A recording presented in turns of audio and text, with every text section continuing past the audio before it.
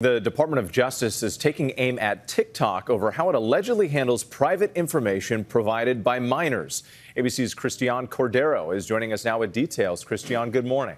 Hey, Whit. Good morning to you. So TikTok and its parent company ByteDance are facing a new lawsuit over how they allegedly used kids' information. There's a law called COPPA that prohibits companies from collecting and retaining information from children under 13 years old without first meeting certain requirements like parental consent. And the DOJ says TikTok violated that law, that the company knowingly allowed children under 13 to create accounts in the regular TikTok versus on the app's kids mode, claiming they were collecting data the way they do with adult users and letting kids view adult content. The lawsuit also claims TikTok collected children's personal information, including email addresses, without their parents' consent when using kid mode accounts.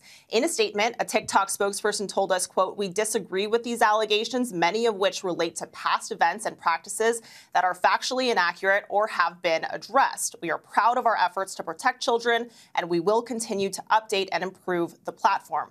The company saw this lawsuit coming after the FTC announced in June that it referred a complaint to the DOJ following an investigation. And the lawsuit also comes just days after the Justice Department defended another law that requires ByteDance to sell its American-based operations or risk an all-out ban. ByteDance has sued to try and prevent that law from taking effect in January.